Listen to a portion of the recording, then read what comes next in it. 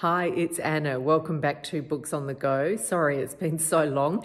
I am now reading only the books on my TBR. It's very fun and liberating, but hard not to be buying new books.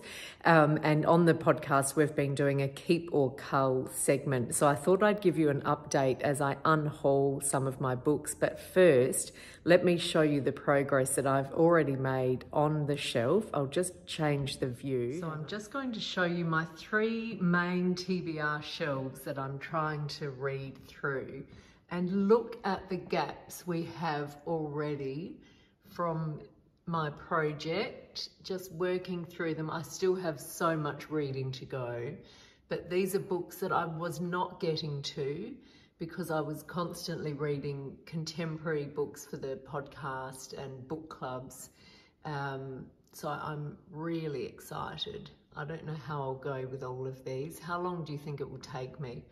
Who knows? Okay, so now I'll do a quick unhaul. I'll show you all of the books that I have already taken off the shelf, or some of them didn't even make it onto the shelf, and that I'm not keeping. So first of all, You Need to Know by Nicola Moriarty. So this is Liane Moriarty's sister, and also, wouldn't you know it, a fantastic writer. This is a contemporary Australian fiction, and it's not dissimilar to some of Liane Moriarty's earlier books in that it's set on the North Shores of Sydney and a couple of families, I think, or is it one family? And it's well done, and it keeps you turning the page, keeps you guessing. I didn't love it in the sense that I need to keep it on my shelf, but it was good. I think if you liked Three Wishes and The Husband's Secret and those earlier Liane Moriarty books, you would enjoy this one. So that is going to the library. The next one, and these are books that we did for our book club. So this one as well, The Push by Ashley Audrain. And I didn't love this. It did keep me turning the pages to see what the mystery was, but essentially it's a woman who's sitting outside her looks like ex-husband's house, but he's with a new wife. And it's about their daughter it's a bit We Need to Talk About Kevin-esque, in that the mother has always felt that the daughter was a bit wrong and the husband didn't believe her, but things kept happening. And so it's very dark. Didn't love it. I thought it was successful. It was well done. But in the same way that I didn't particularly love We Need to Talk About Kevin, and I found it quite claustrophobic and dark, this was similar. So depending if you liked that book, this is a very, fresh take on that sort of story without giving away spoilers. So that's The Push, going to the library. And the third one we did for our book club is Mrs. March by Virginia Fato.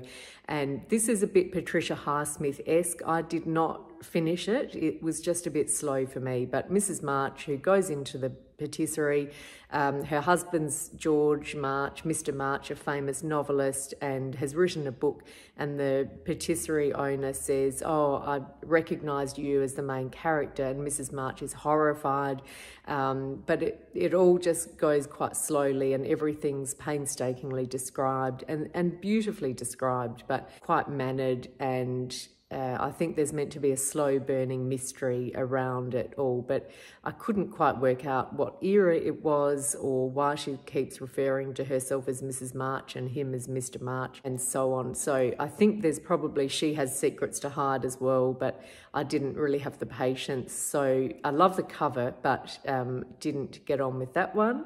Mrs. March is going to the library. This one, A Necessary Evil by Abailliekaras. I love this series. This is a mystery series set in colonial India in the 1920s, and it's Colonel Wyndham, I think, and his offsider is Surrender Not, which is an Indian name that the joke is that Colonel Wyndham can't pronounce it, so he calls him Surrender Not. And this one is sort of a political intrigue. I think, there's a killing, someone dies at the beginning of it, and then there's a mystery, and they travel to the other family members' region and so on, and it was quite complicated. I didn't love it as much as the first one, A Rising Man, but I think the third one, Smoke and Ashes, is really good, so I'll still go on with reading the series. But this one, I liked it. I do like his writing. He's got a sense of humour, and you do get immersed into that setting of India in the 1920s, but didn't sort of love it. Then we have She is Haunted by Paige Clark, who's an Australian author. I don't know if this is going to the library. I might be keeping this one. It's a collection of short stories. They're really fresh, really excellent. She's a Chinese-American Australian author. I think is one to watch. I'd love to read if she writes a novel next, hopefully. But these are really interesting stories. There's a lot about mother-daughter relationships. There's quite a good dry sense of humour as well running through them, and I enjoyed them. So I'm not big on short stories, but this is definitely worth checking out. So I think I might be keeping that. I'm not sure. I don't know, that just snuck in there. And then we have Things Are Against Us by Lucy Ellman. I absolutely loved Ducks Newburyport, one of my favourite books. And I was sent this beautiful, I love the cover, collection of essays. I didn't love them in the same way, but I think her mind is so interesting, and I love the way she thinks, and she's got a really fresh way of describing things, and her writing is always interesting.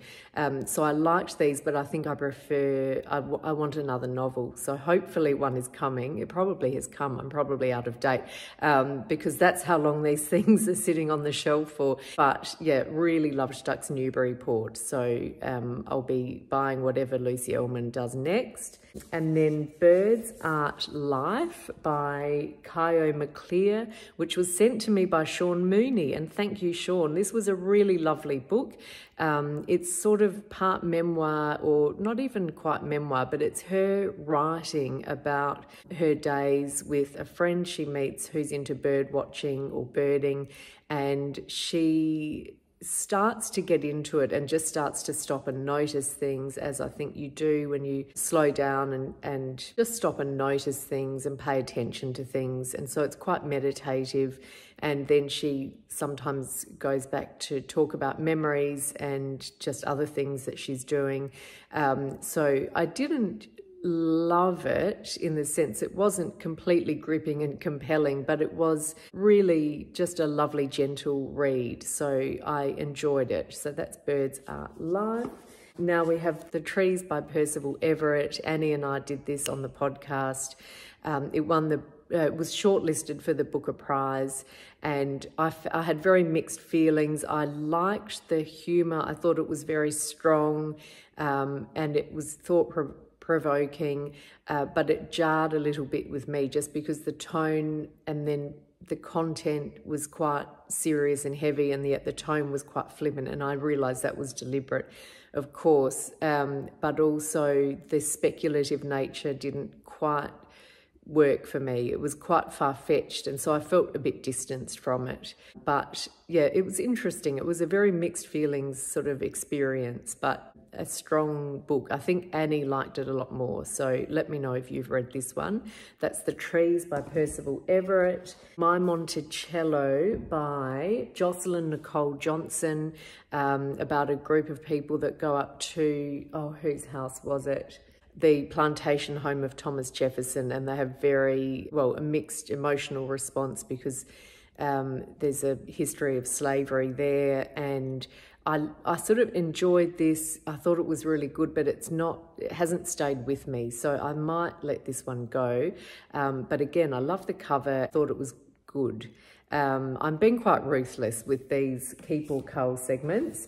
And this is another example, Paradais by Fernanda Melchor, translated by Sophie Hughes, another excellent whirlwind by Fernanda Melchor. She's an amazing writer, quite a dark topic, again, with a lot of brutality and violence, set on a housing estate in Mexico, and there's two teenage boys, and one of them commits a crime, and I thought this was absolutely brilliant, but I don't think I want to revisit it. It was quite brutal, and so I think I might let it go just so that someone else can read it. I am keeping Hurricane Season, which I really loved, and I'll read, again, whatever Fernanda Melchor writes next. But this one, I didn't love it as much, so I'm letting it go. That's Paradais.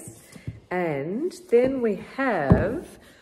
I pulled this actually off my shelves because then I had to make room for other books to go on. Free Food for Millionaires by Min Jin Lee. So this I've just taken down from my shelf. It had been in a keep shelf, but I've kept Pachinko. I liked this, but I didn't love it as much as Pachinko, and so I'm letting it go. And I'm still waiting. I think there's meant to be a third one coming. It was sort of a loose trilogy, but anyway, let me know if you know what's happening with the next book by Min Jin Lee. But again, this was really good, set in New York, so slightly different, but an interesting story, and again, quite an immersive read, like Pachinko, very long, and you just get totally swept up in it. And I think I loved Pachinko a bit more, so I'm keeping that one.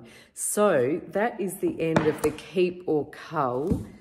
They are all the books that I'm culling, quite a few. And then the one that I've just pulled off the shelf that has been there a long, long time, The Master and Margarita by Mikhail Bulgakov, translated by Michael Glennie. And this has been on my shelf for about 11 years. So I can't believe it. I'm finally reading it. Annie and I are going to do it on the podcast. I'm enjoying it so far. It's quite satirical, as you might know, because most of you would have read it, I'm sure, and slightly absurdist, but also, as often happens with classics, still resonating in today's world. I'm only early days, but I will keep you posted. Let me know what you've been reading, and I will see you soon. Bye.